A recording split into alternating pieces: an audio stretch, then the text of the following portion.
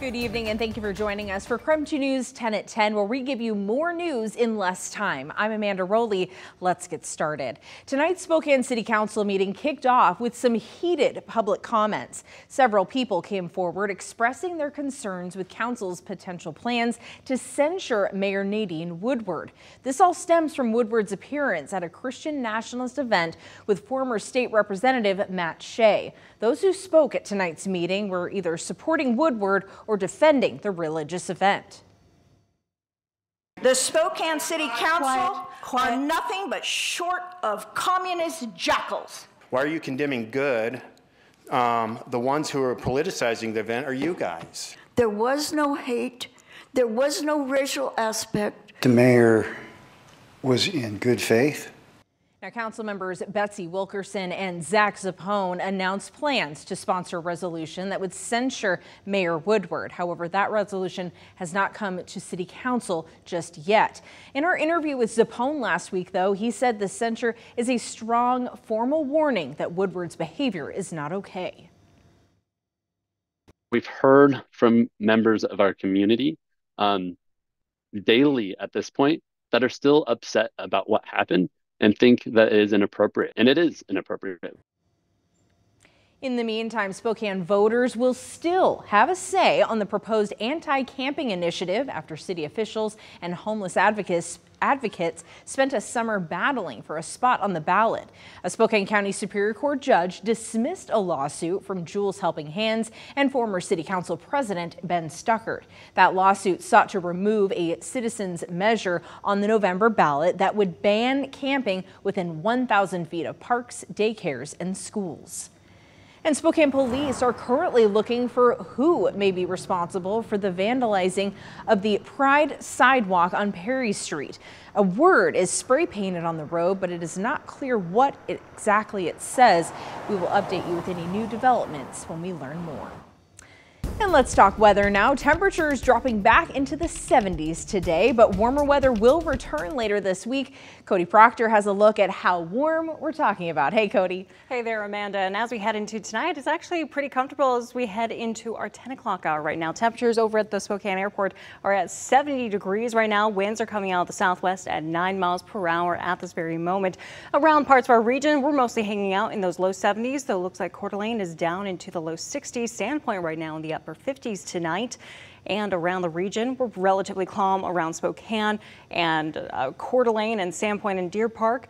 Though Wenatchee is seeing some breezy winds right now. We're actually expecting some breezy conditions as we head into tomorrow, thanks to a new system moving in, particularly around central Washington. And you can see that system right here that we're looking at. So watching that pretty closely with a cold front. Hour by hour, though, as we head into tomorrow morning, it's looking to be a pretty comfortable start. Temperatures around 8 o'clock tomorrow morning in the low 60s. Pretty nice for those kids that need to head off to class and off to school. And then for the next 3 days, you can see we're looking to be in the upper 70s tomorrow and Wednesday. Start to gradually warm up. So summer not quite done with us just yet. Back to you, Amanda. Well, now tonight beat with a quick look at the day's top stories. Tonight, we've confirmed a Spokane law firm is conducting its own investigation into the Gray Fire. That fire destroyed 240 homes in the Medical Lake and surrounding area 3 weeks ago. The cause of the fire is still under investigation by the Department of Natural Resources. But to be clear, a lawsuit has not yet been filed at this time. But attorney John Allison told KREM 2 this afternoon his office is in the midst of its own investigation. He said several homeowners affected by the fire contacted his office, and he expects even more to come forward. The University of Idaho is delaying the demolition of the off-campus house where 4 students were killed. You may remember the landlord gave the house to the university after the murders last fall. The school initially planned to tear it down before this fall term, but families of the victims objected, saying it could be used as evidence during the suspect's trial. The new plan was to tear it down next month, but it's now on hold, at least until December. And with the help of genetic genealogy and DNA testing, the Spokane County Sheriff's Office and Washington State Patrol solved a 45-year-old cold case murder. In 1978, 16-year-old Chrisanne Baxter was found dead in Spokane near power lines south and between Whitworth Drive and Division Street. Now, detectives at the crime lab were able to identify Baxter's suspected killer as Keith Lindblom, who died 2 years after her murder. Records show Lindblom was released from prison 2 months before Baxter's murder. And that was our Night Beat. To learn more about any of these stories, just head to our website, KREM.com. Well, extremely long security lines at the Gorge Amphitheater last weekend caused some guests to completely miss their shows. KREM 2's Janelle Finch tells us more about the mess from attendees who nearly missed part of the show that they paid for. Some fans looking forward to seeing the Lumineers perform at the Gorge on Friday were left disappointed. Not because of the band's performance, but because they didn't get to see the performance at all.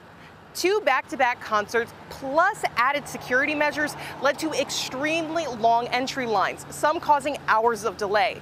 Those delays led to people missing the concert and calling for refunds.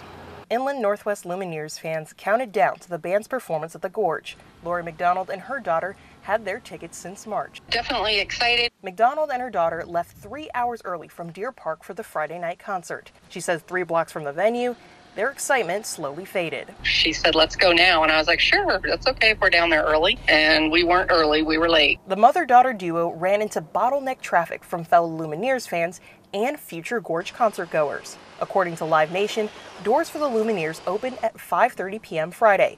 But by this time, camping for the Eric Church concert Saturday and Sunday had already opened. Every direction we could look, there was traffic just backed up. Lori McDonald says she and her daughter sat in standstill traffic for hours and missed most of the opening act. People were like getting out of their cars and just walking to the venue. And I don't know what they were doing with their vehicles, but we were considering just leaving our car in a field and walking if we had to.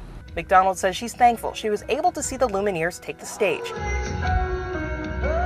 But she knows not everyone had the same luck. There were empty seats all around us those people never showed up. The Gorge issued $50 in concert credit for fans who entered the concert after the Lumineers were already on stage. Live Nation, on behalf of the Gorge Amphitheater, says they are proactively providing a full ticket refund to anyone who missed any part of the Lumineers performance. They say refunds will be processed by Ticketmaster within the next 5 business days. Earlier this summer, a man was able to bring in a gun to one of the Gorge's campgrounds where he shot and killed 2 people and injured several others. That deadly situation is what prompted more strict and thorough security measures, which also played a part in the delays in entry. In Quincy, Janelle Finch, KREM 2 News. Tonight, a tribute shining bright at the site where the Twin Towers fell 22 years ago today. It was a day that changed America forever. Mourners gathered in Lower Manhattan to remember the thousands of lives lost in the terror attacks. In keeping with tradition, family members read aloud the names of loved ones who were killed. President Joe Biden marked the somber occasion at a military base in Alaska after his trip to Asia. We never forget. We're never afraid. We endure. We overcome. We are the United States of America. And there is nothing, literally, historically, nothing has been beyond our capacity when we set our mind to it together. Speaking to service members, first responders, and family members, the president reflected on how the attacks changed the nation forever. And here in Spokane, it was Heroes Day at the Interstate Fair in honor of 9/11. So today, all veterans and first responders had free admission to the fair. Earlier today, area firefighters and the Spokane County Sheriff's Office commemorated the historic day with a ceremonial wreath laying right here at the Spokane County Fairgrounds. We're here to honor those lives, not just again of the firefighters and police officers, but also the thousands of civilians that were killed there, and then also all the firefighters, police officers, and civilians that are suffering now. That wreath was at the fair all day to help people remember and honor the lives lost 20 years ago.